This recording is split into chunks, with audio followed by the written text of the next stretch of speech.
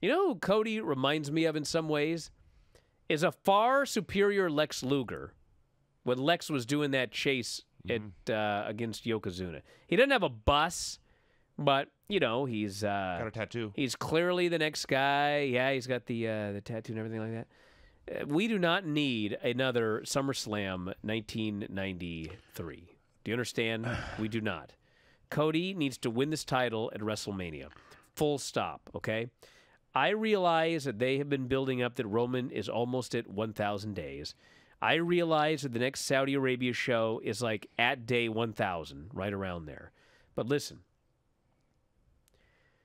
they had Sami and Roman in Montreal, and I argued that Sami should have won the title that night. And everyone said no.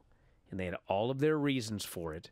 And one of the big ones is, why do you build up a guy for 900 days, have him lose in Montreal, win it back, and then lose it at WrestleMania? Everybody was all, this is important, this run, this 900 days, blah, blah, blah, blah, blah. Guys, do you know when the Saudi Arabia show is going to air? It's like at 10 a.m. on a Saturday, okay?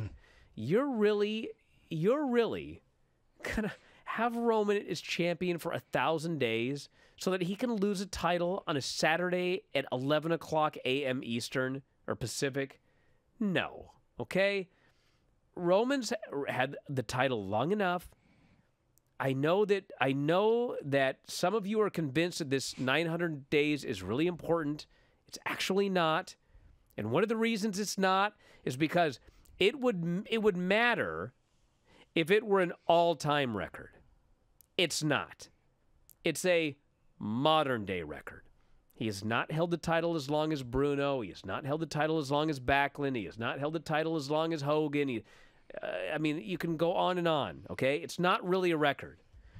More so, when you're trying to make a record special, it has to be special. And the thing they have done for the last 3 years, for whatever reason, is everybody has to set a record. Charlotte's got the record number of women's titles. So-and-so broke the women's record streak. The Usos are now on a streak.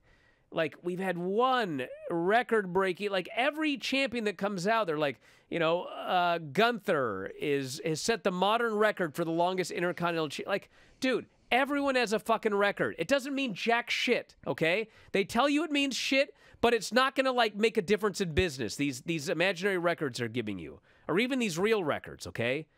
It's time for him to drop the title. Do not stall Cody's momentum by doing this whole thing and having him lose at WrestleMania. It's a horrible idea. Like, you beat Sami. It's done. It's over. Montreal can never happen again. It's finished. But you don't need to fuck it up twice. So, he needs to win.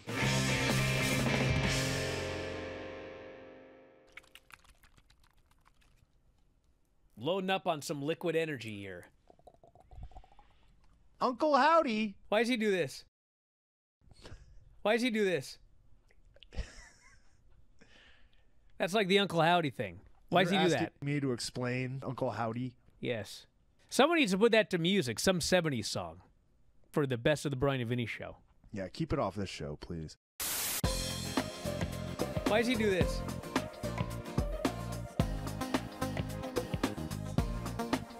Why does he do this? That's like the Uncle Howdy thing. We're going to get kicked off whatever run. Boo! You just disgusted Granny. That's like the Uncle Howdy thing. What a jamming song that is. Yeah, keep it off this show, please.